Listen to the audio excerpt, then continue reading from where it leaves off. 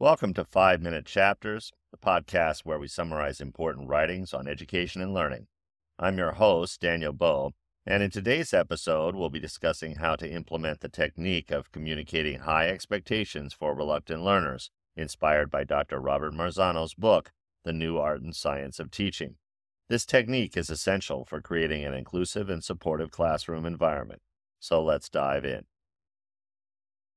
Chapter 10 of The New Art and Science of Teaching focuses on communicating high expectations for reluctant learners.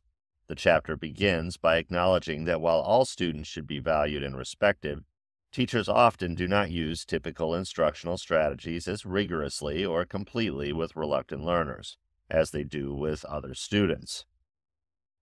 The chapter then outlines the desired mental states and processes for high expectations, which include helping students feel valued and respected and ensuring that they do not hesitate to interact with the teacher or their peers. The chapter emphasizes the importance of identifying pre-existing differences in student expectations and treating all students equally. To do this, the teacher identifies the expectation level for each student by imagining that each student has completed a comprehensive assessment that covers some of the more difficult content addressed in class. On a class list, the teacher writes the level at which he or she expects the student to perform on such an assessment, high, average, or low. The teacher also tracks his or her behavior for several days to increase awareness of differences in effective tone and quality of interaction with specific students. Using an informal observation form, the teacher keeps track of his or her effective tone and interactive quality with specific students. The teacher uses eye contact, smiling, proximity, hand and body gestures, physical contact, and playful dialogue to communicate value and respect for all students. If the teacher recognizes different treatment for reluctant learners, the teacher makes comments to those who offer them. The teacher also thanks each student who asks a question or provides an answer, even if the answer is incorrect. The chapter also emphasizes the importance of providing appropriate wait time after asking a question and appropriate pause time between student answers to allow all students adequate time to process information and formulate responses. The teacher ensures that all students have equal opportunities to respond by calling on any student instead of only selecting those who raise their hands.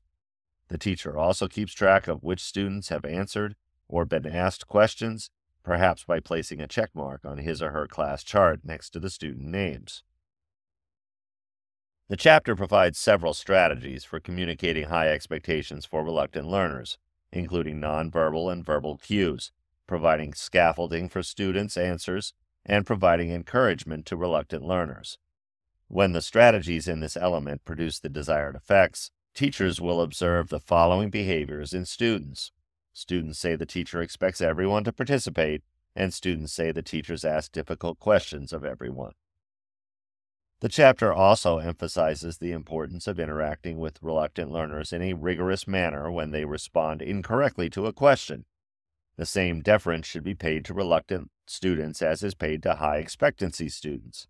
The chapter provides several strategies for probing incorrect answers with reluctant learners, including using an appropriate response process, letting students off the hook temporarily, and using answer revision. The chapter concludes by emphasizing the importance of enhanced awareness on the teacher's part regarding their expectations for students and the possible negative consequences. Communicating high expectations for all students means the teachers must be aware of the fact that they have different expectations and thus engage in different treatment of students.